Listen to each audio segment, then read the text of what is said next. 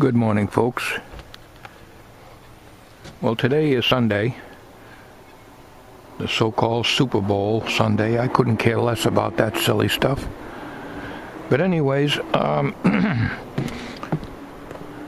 last video I made, I checked on Uncle Dorkel's condition and the batteries and so forth. And, well, what I'm going to do now is to check on the charging. The battery was not taking a charge. A gel cell, and that's the one I ordered from Apex Battery.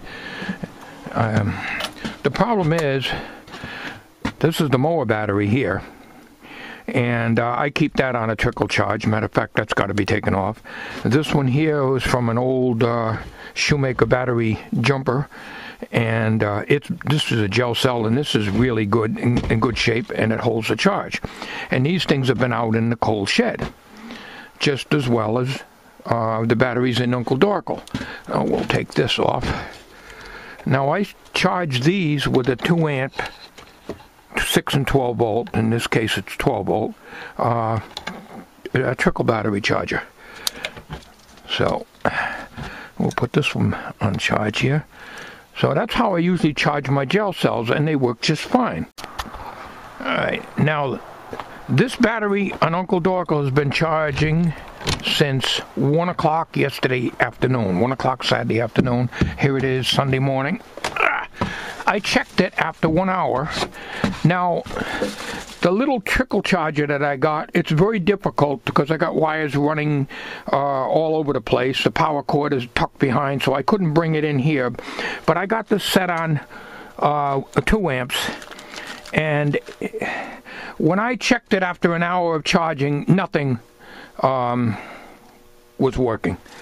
Right now, if I operate the remote, his mouth will move, but not very much. Doesn't open very much, and so that tells me it's not charging. What energy I'm getting is from the battery charger. So I got my little cheap Harbor Freight meter out here. I got better meters, but this reads fairly close. Alright, I can't see the viewfinder. I have no idea if this is in view or not. If it isn't, I'll have to redo the video, do another take on it. Of course, you're reading it upside down, so we'll turn the meter around here. And right now the battery charger is on the battery, and I'm reading 13.43 volts. Okay, now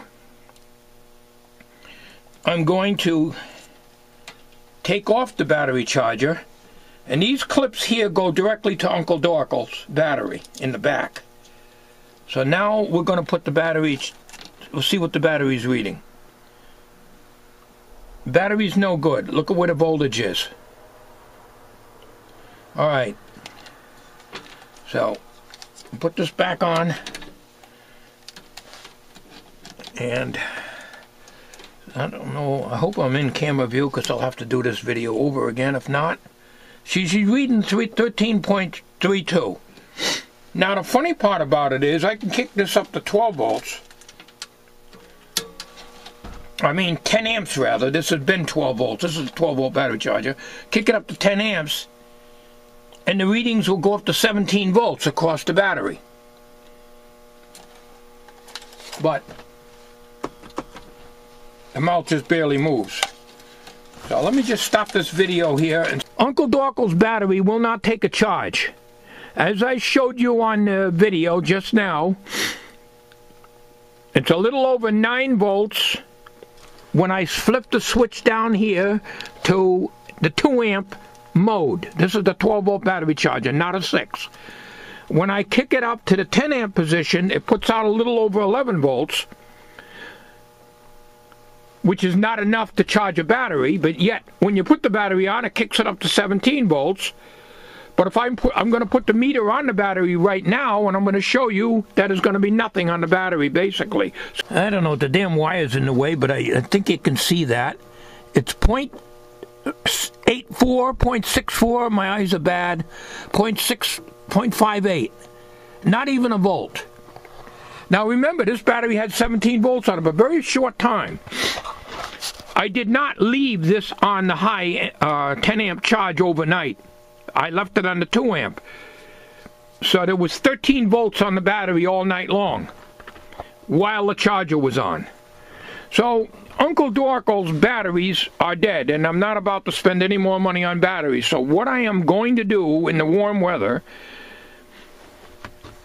I'm going to run an external battery on them, or maybe use a computer power supply. I've been looking on the internet and modify a computer power supply to run 12 volts to run him. But I think a battery would be fine. This cord here is a cord that came with my Coleman generator, and it plugs into the back. Oh, you can't see it from here, in the 12 volt receptacle. It's made for battery charging, to charge Uncle Dorkle's head and mouth trigger motor. The I battery, which is a 6 volt, that's dead too. Just briefly, I flipped this onto the 10 amp, which was putting 17 volts in the battery. The battery is hooked up. There's not drawing any current at all. You can see the meter down here. Amp meter. I don't know if you can see that with the reflection and everything else. But it's sitting on 0.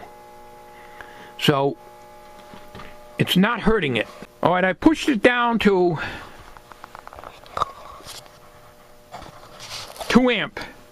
But it's a waste. I'm going to just unhook this. And that's it. So that's the verdict on the batteries. I did want to give you an update. It's very cold out here today, and we're supposed to get another damn snowstorm. And every time they predict 8 to 12, we'll probably get to 12, or we'll probably even get more than that. Let me go check the temperature today. I cleaned up. It's a good thing I cleaned up all the snow when I did. It's the best I can do on the roof. Let's see what the temperature is. It's gone up a couple degrees since this morning. Yeah, I think this thing's reading a little high. Well, folks, that's about it. We'll have to deal with the batteries in the warmer weather. I don't really need to have internal batteries in Uncle Dorkle anyways, because other than that Halloween thing that we did, which is a flop, he doesn't need to be portable. I can plug him in when I do a skid in the house or something, or run another battery, external battery, such as the one I just showed you on my shelf over here in the shed. That's it. I'm going in the house and go on the computer for a bit and watch some good movies, because there sure as hell ain't anything on TV but stupid football, and I couldn't care less about that. Thank you guys for watching. You have a good day.